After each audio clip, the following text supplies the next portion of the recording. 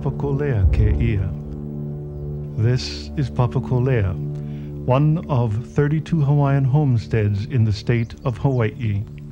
It is the only homestead located in urban Honolulu, a 2-minute drive from downtown's financial center and a brisk walk to Waikiki, but culturally it is miles away.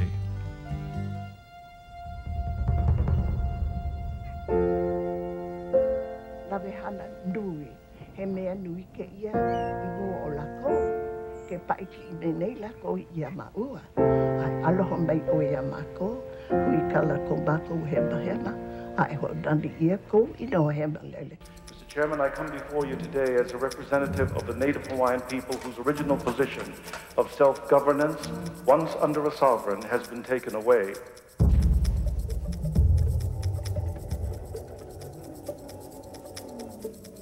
The Native Hawaiians are the last people of a once great nation, numbering approximately 400,000 at the time of the arrival of the first foreigners to our shores.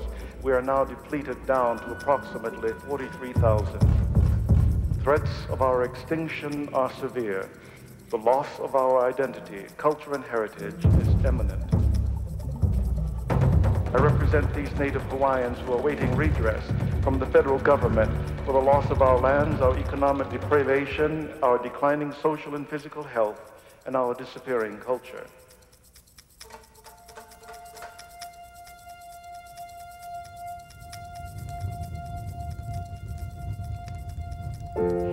Oh, honest Americans, as Christians, hear me for my downtrodden people.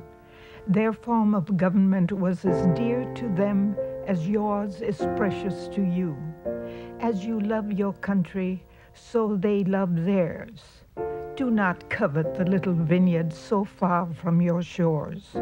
Your fathers told of the living God, and he will keep his promise, and he will listen to the voices of his Hawaiian children lamenting for their home. In 1928, some government lands here were sold at public auction. It included our home site and the homes of 2 other Hawaiian families. We were asked to carry on as caretakers, which we did for 6 years.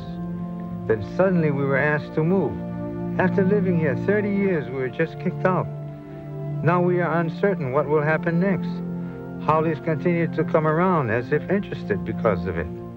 It is useless to attempt to improve one's living conditions. I'm 65 years of age now. What can I do?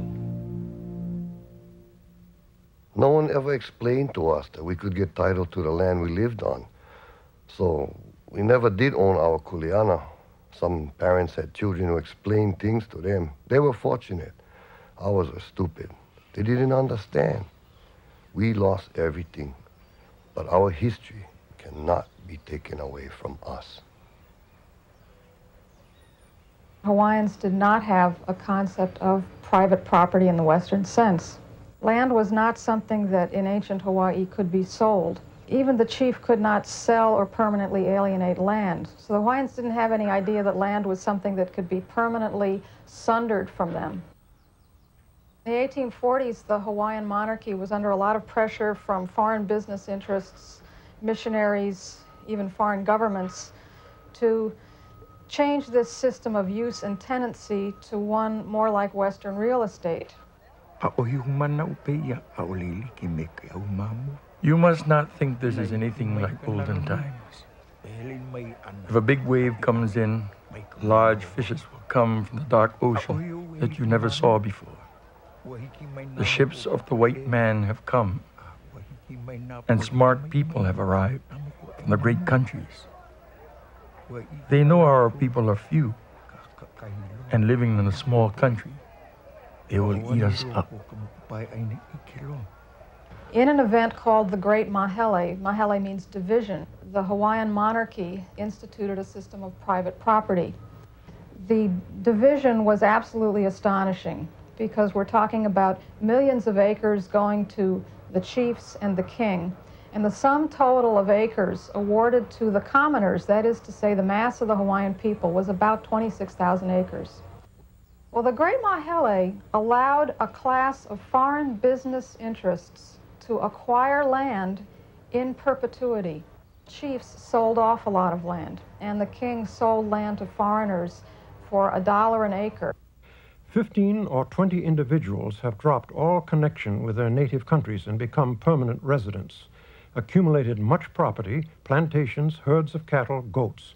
One has introduced the orange, pineapple, horses from California, flocks of beautiful doves, and English hares. A motive entirely selfish, he has denied the seeds and every means of propagation to others. Besides this class of foreigners, 200 runaway sailors and vagabonds, the very dregs and outcasts of society and the greatest corrupters and obstacles to our teaching. The Hawaiians, for a multitude of reasons, tended to sell off their lands or simply abandon them. Did they really understand that this piece of paper, this title, was the sum total of their rights in land, and that if they left or sold it, they could never come back again? I very much doubt that Hawaiians growing up in a system of use and tenancy rights had a full understanding of what Western private property means. It was the beginning of the Hawaiian diaspora, the dispossession of the Hawaiians, and as the rural subsistence lifestyle became harder and harder to maintain, the Hawaiians abandoned the land in droves and they fled to the cities. The dollar has become the government for the commoner and for the destitute. Through cleverness and cunning, instead of good coming to the Hawaiian people, strangers will get the benefit from the wealth.